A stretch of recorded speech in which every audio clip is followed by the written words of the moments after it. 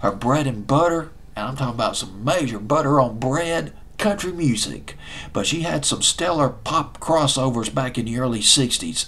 Skeeter Davis, The End of the World, one of her biggest hits, and it coming in at number 25 on WTBC's playlist this week of May 22nd, 1964.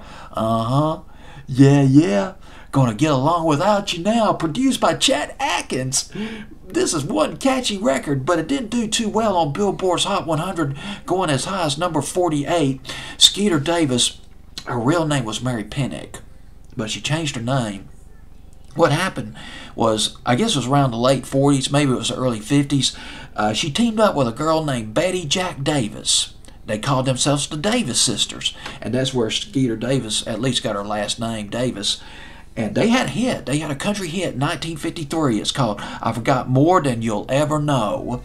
But not long after that, their career as a duo done, cut short brutally at a car smash-up which killed Betty Jack Davis. Skeeter Davis was injured. She tried to reform the Davis sisters, but then just dropped it and pursued a solo career, kind of along the lines of Patsy Cline, coming out with all these lovely pop crossover, these country crossover records.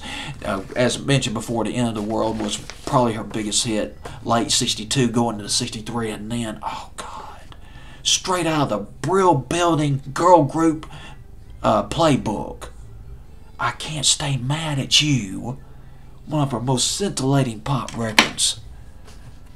Man, I just love that record. Late summer, fall of 1963, I Can't Stay Mad at You. Guess who wrote that one?